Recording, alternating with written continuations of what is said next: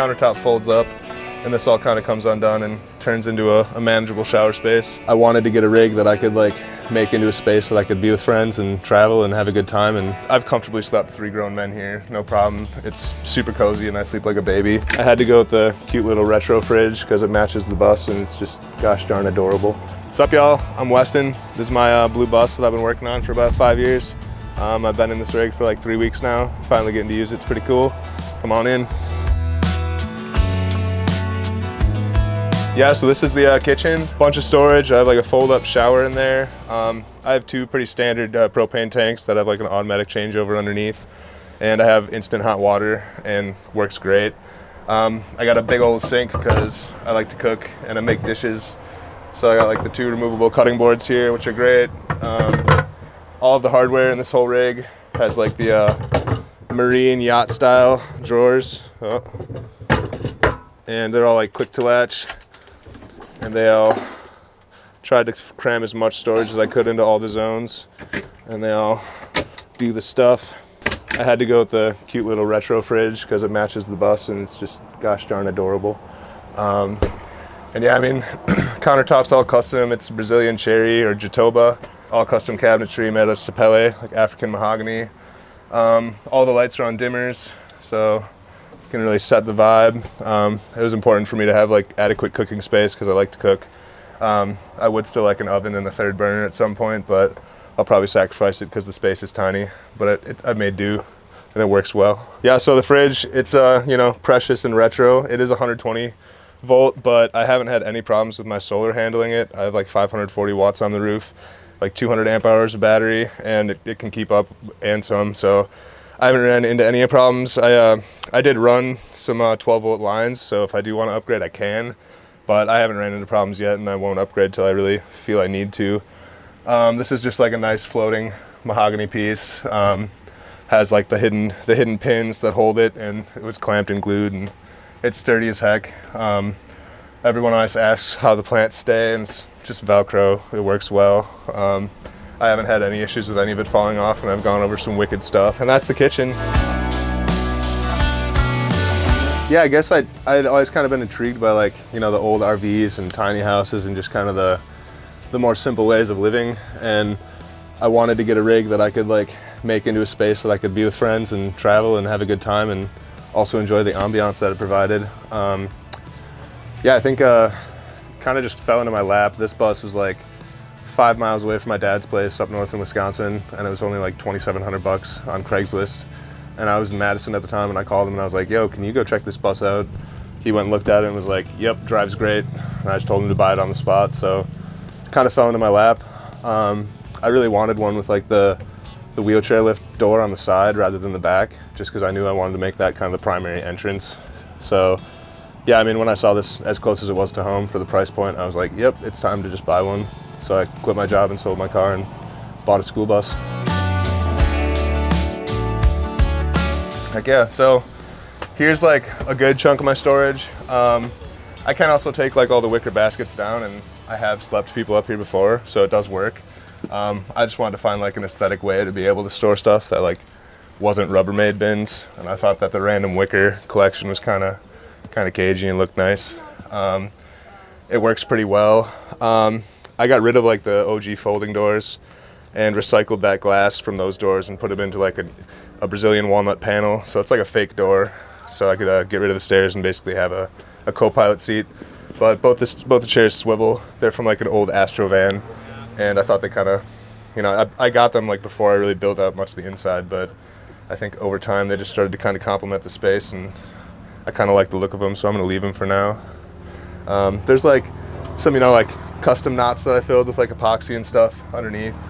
It's all veneers similar to the ceiling. So yeah, I got the custom window coverings. It's just like duck cloth, duck canvas with double thick insulation, like wool packing blankets more or less. I was at one point in time going to redo the dash in wood, but I realized that I just needed to finish the space first, and so I eventually might do that, but it's going to be a nightmare. So I'm gonna wait till the time is right to accomplish that.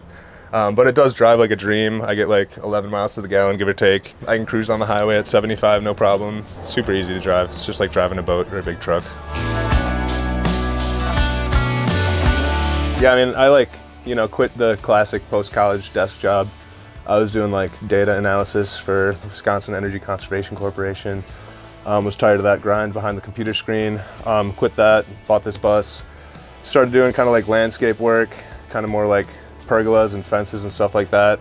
And then transitioned into wilderness therapy. I worked there for like a little over a year, working with like troubled youth and doing backpacking stuff. After that, I started kind of getting more seriously into the building realm. Had a couple jobs with some good builders in Wisconsin, kind of started to up my skills through them and also while working on this. And now I pretty much solely do custom woodworking and travel around, do like signs for restaurants. I'm working on like a studio in Mexico right now, like a music studio in Mexico City. Yeah, and I do like, you know, side consulting and builds for other people like Sprinter vans and other rigs. But yeah, I like building good spaces. It's good fun. This is the shower zone. Countertop folds up and this all kind of comes undone and turns into a manageable shower space, more for necessity and when I'm stinky after snowboarding or hiking and when I need a space. All the push-to-lock stuff. I have like, you know, the little tank compost toilet. I have like an 18-liter instant hot water heater, ran off propane, super efficient, super reliable. I haven't had any problems with it. Otherwise, it's just Eastern red cedar, tongue and groove with a bunch of urethane and all that good stuff. There's like some access panels to the plumbing underneath there and just little cubbies and nooks and crannies for storage and all the other good stuff that one might need in a bathroom zone. And I'm kind of like keeping my spices by my toothpaste for now, but I'll refine that system eventually, you know. But yeah, I mean, it all folds up pretty nice like. I can do this, and then I also have to refine this system, but for now I've just been unhooking that to hold this up, and then this unhooks here and she all folds down nice and gingerly, and that goes like that, and it's pretty handy. It works for me. Yeah, so I mean, I finished, I spent the month of May in Mexico helping renovate this music studio, and like 2 days before I left for Mexico, I had finally finished the bus after working on it for like 5 years. So I was like, all right, when I get back from Mexico, I'm just gonna pull the trigger and move into this thing full time, because I've kind of been waiting to do it for a good 5 years. So it just kind of seemed like the right move. Now that I'm doing more traveling for woodworking, it's just kind of the right fit to finally be able to move into it and start living in it full time. That way I can, you know, I have all my tools on the roof. I can take them to any job that I need to, and if I'm out of the country, I can just get a storage unit or park it at a friend's land. It works out pretty efficiently that way. So this is like the dinette living area, like bed extravaganza. I have 50 gallons of fresh water under the seating there, my batteries, all my control stuff. Obviously the table swivels and drops down. This all turns into a bed. I've comfortably slept 3 grown men here, no problem. It's super cozy and I sleep like a baby. Got like the Purple Heart arch, obviously all the recessed 12-volt lighting. Got to keep it amber for the vibes. Also all dimmable, because you know, you got to have those options for a good time and a good environment. But yeah, so I mean, there's tons of storage in all the seating, all the components, all that good stuff. The middle seat in the back is also removable, and I can also remove the table, so I can have like the full open run if I want. And the custom back door also opens, so you can just kind of hang out and get a good airflow going in here. I also have all the custom screens, so I do have a generator and an air conditioner.